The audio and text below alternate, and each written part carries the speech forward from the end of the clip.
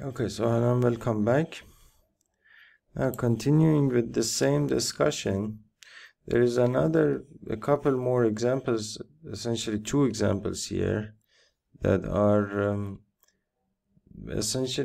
are simple but important, meaning important in that we can basically discuss different things in these examples, and these different those things that we can discuss are actually important, meaning that you can use them elsewhere, right?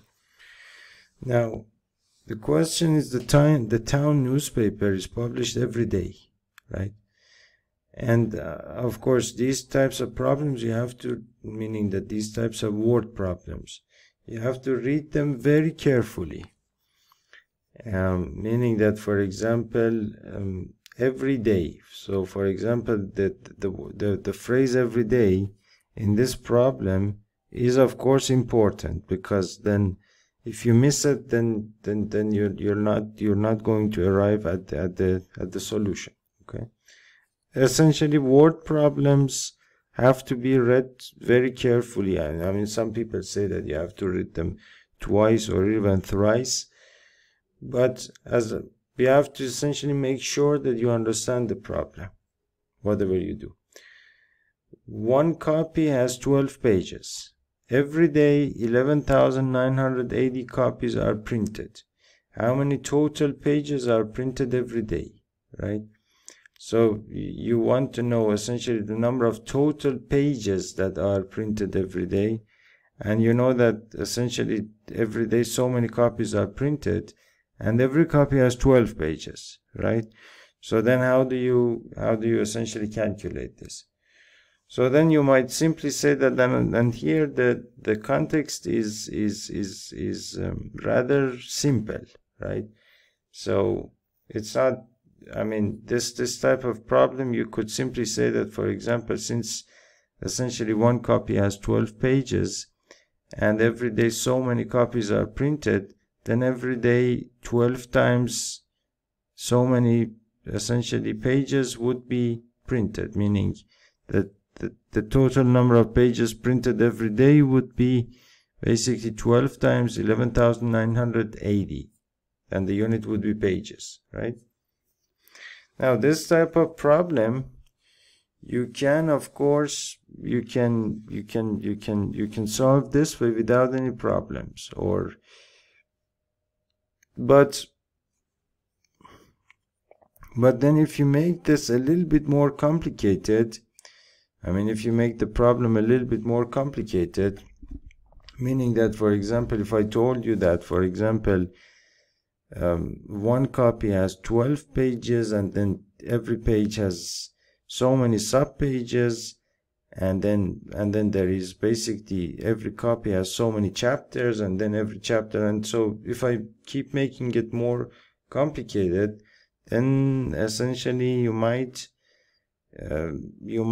make a mistake in your solution, meaning that sometimes you have to do a division, sometimes you have to do a multiplication, and you might get that wrong, right? So if it's necessary to solve the problem in a systematic way, then of course the way that you would solve the problem would be basically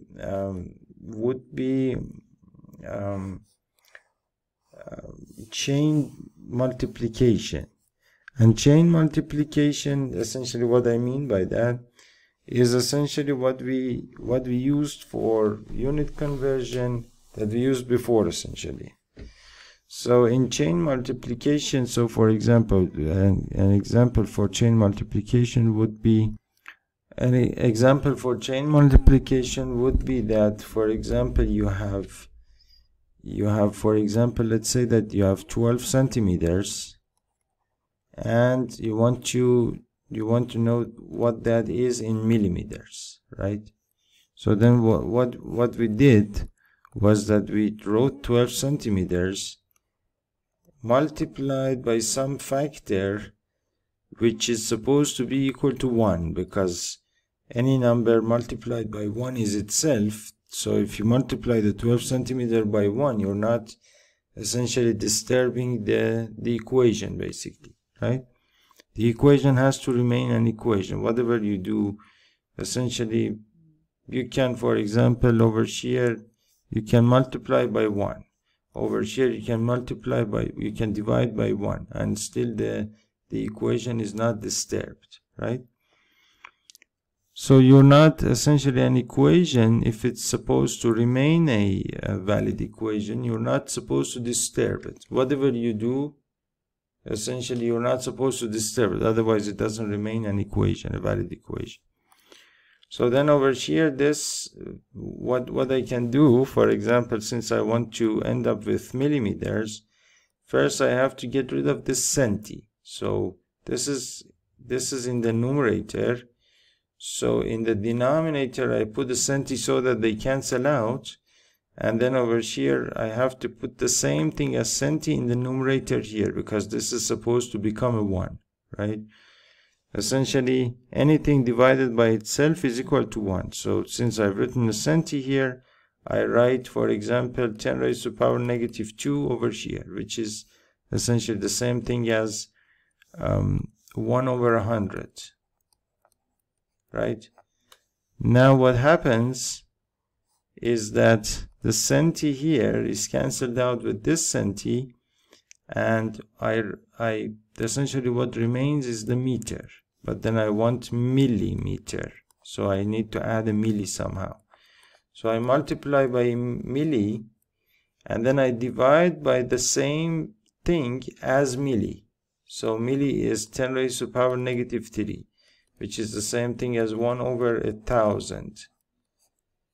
So that is essentially 1 over 1,000, right? So then essentially what happens is that centi is cancelled out with centi, and then, for example, I could write this as 12, the milli and meter, put them together, millimeter. This becomes essentially 1 over 100 over 1, which is 1 over 100. And over here I have, so this is again 1 over 1,000, which is 1,000, right? So this is 1,000. And then 1,000 divided by 100 is a 10. And then 10 times 12 is equal to 120 millimeters. So this part over here that you see, this is called chain multiplication, and this is used in physics, this is used in chemistry, wherever you go. Whenever you start with something, essentially you start with 12 centimeters, and then you will end up with, you will essentially keep multiplying in a chain, as a result of which you will end up with something that you were looking for, right? Now the same type of operation you can, essentially the same type of operation you can use in order to solve these types of problems. And the way that you can do that, I'll show you. Okay, so now basically in solving these types of problems, what you will do is that using the same technique of essentially of chain multiplication. So the only thing that is important here is that, of course, this, for example, this problem you could easily solve without this technique, right? But then again, if I make it a little bit more complicated, if I say that, for example, one copy has, for example, 5 chapters, each chapter has, for example, 4 or 5 subchapters, each such subchapters has so many pages, then you might essentially get confused, and then you might even have to essentially do a division. Instead you might do a multiplication, and so on, and so you might get it wrong essentially, right?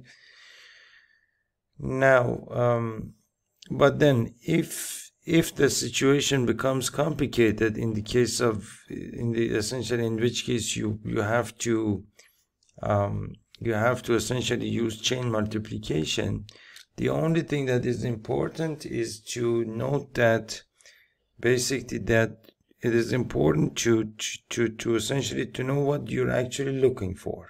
Okay. So you're actually looking for for the total number of pages printed every day, right? So you're looking for this, and then you have to somehow, out of the information that you have to essentially extract this. Okay. And the way that you do that is that, for example, one copy contains, for example, 12 pages, right? So I can write one copy contains 12 pages, or essentially I'm going to just write page. So one copy contains 12 pages, and then basically the every day so many copies are printed. So if I multiply this by essentially every day, meaning in one day so many copies are printed. So I'm going to put because over here the copy is in the numerator, and the copy over here, if I put it in the denominator, meaning I write 11,980 copies, right? Then what happens is that, and that is in one day, right? So that what happens is that this copy and this copy will cancel out, which is exactly what I want, because I'm looking for the total number of pages and every day, meaning in one day. So the copy here is eliminated this way, right? Now this essentially means that basically over here I have in one day 12 times so many pages. So that's 12 times 11,980 pages. So this essentially, this fraction over here tells me that in one day a total number of 12 times 11,900 pages are printed. Okay. And of course then the same process would take care of every kind of, essentially, whether you have to divide, whether you have to multiply. Essentially the process itself will take care of everything. So you just need to essentially set up your fractions correctly, meaning one copy 12 pages, multiply by essentially then, for example, so many copies, and every day, one day.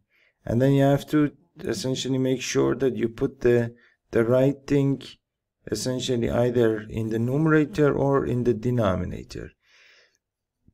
And there is essentially the way to decide. For example, this copy I could have put it in the numerator, right? But then that wouldn't have helped me, because copy over here is already in the numerator. If I put this copy in the numerator, then they will not cancel out, and so then I would not essentially get to what I was looking for. So depending on where you've put this copy, then you have to essentially choose the right place for the second copy, and so on and so forth. Do the same thing with every basically unit that you have, and then essentially you will essentially arrive at the desired answer. Okay. So that's one example. Another example of the same type is this example over here that says that basically, for example, this one is a little bit more complicated. So the number of sheets of paper available for making notebook is so many sheets. For example, you have 75,000 sheets. Each sheet makes 8 pages of a notebook, right? Each one sheet makes 8 pages of a notebook, and each notebook contains 200 pages. So essentially you have a notebook contains 200 pages. How many notebooks can be made from the paper available? So essentially you need to know if a notebook contains 200 pages, then how many notebooks can you make out of 75,000 sheets of paper, considering the fact that 8 pages of a notebook can be made with one sheet, with one sheet essentially, right? So how do you essentially find out how to set up your calculation? So again, you can use basically, for example, in this case, you can use chain multiplication. So the information that I have is that essentially the number of sheets available. So the number of sheets available is 75,000, right? And I know that one sheet makes basically 8 pages of a notebook, and each notebook, one notebook, contains basically 200 pages, right? So now, how many notebooks